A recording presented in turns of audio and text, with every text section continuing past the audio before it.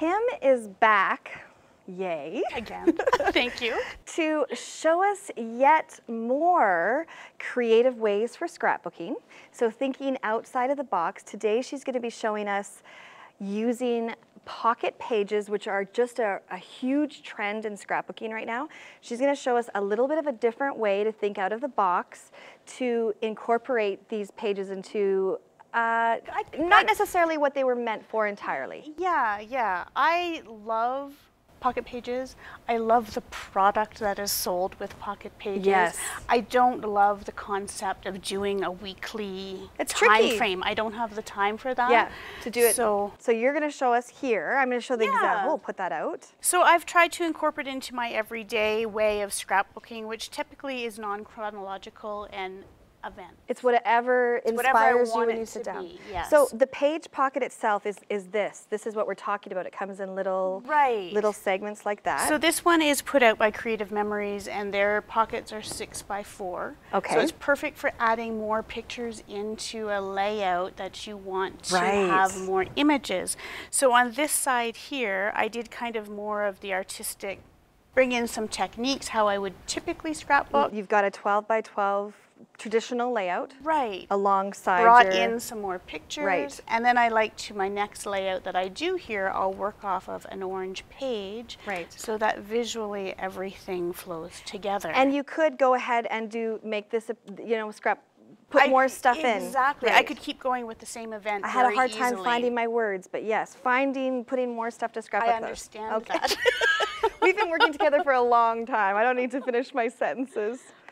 These are gorgeous photos, by the way. Look at this. Where was this? I'm sorry, I have to know. This was in Nova Scotia in the fall. They have the biggest pumpkins. Big pumpkins. We happened to be there during Harvest Festival, so you got these beautiful photos. It's a pumpkin page, right? Love it. Pattern paper, is this also from Creative Memories? Also from Creative Memories, as are the journaling blocks that I've used. Oh yes, because they actually come in a sheet. Or in a little package like this, right? Right. A whole bunch of them. And they all, like all of the products that you can buy, everything matches color-wise, product-wise. They play nicely together. Right. And this is their album as well. This is their album as well, hinge album. And they lay nice that they're famous for. Yes. Okay, Kim, show us what you did here with this chipboard. I think this chipboard's from FabScraps? FabScraps chipboard. Okay, I'll move this out of the way for you. The Chameleon markers on it, and the nice thing about using the Chameleon alcohol markers is they dry fast, so a watercolor would just keep absorbing until it dries. On the chipboard, the Chameleon markers dry fast, and so you get a nice true color. So I just thought I would show it on this piece of chipboard here. Give us a little demo of what you did there. FabScraps has tons of wonderful words and sort of page titles, and actually they have a lot of different shapes out there. Okay, so now you're going to... For this, I'm not really using the toner part of the Chameleon. I'm really not looking for a gradient color. I just want vibrant color. No blending, you just want the strong color. And just don't... So no fusing.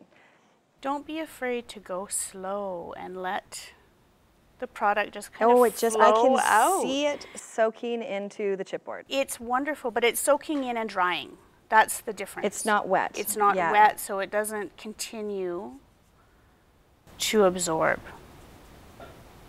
And try to kind of think where that line's going to end. And I think, again, this is also thinking outside of the box with your Chameleon pens.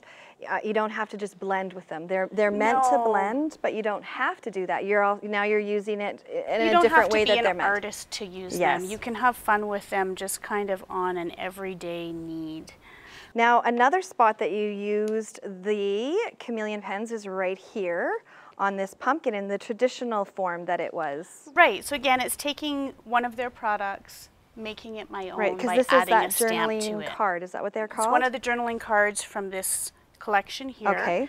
I've stamped on it. And what is that? That's an Impression Obsession stamp. Impression Obsession, and for the pumpkin, I did use the toner and blend the colors a little bit more, so you get that light to dark. Light to dark. This was 3 colors. Beautiful. So you can have it look like you've used 5, 6, 7 colors. Well, you look with like 3 a markers. professional colorer right there on that pumpkin. trust me, I'm not. Well done. And one other thing, yes. well, I might add, is Chameleon Pens comes with a really awesome journaling marker as well. Oh, okay. So it's a nice fine tip, great for writing. Awesome. And, yeah. I didn't know that. Well, thank you, Kim. Thank you. Take your pocket pages and make them your own. Do what you will with them.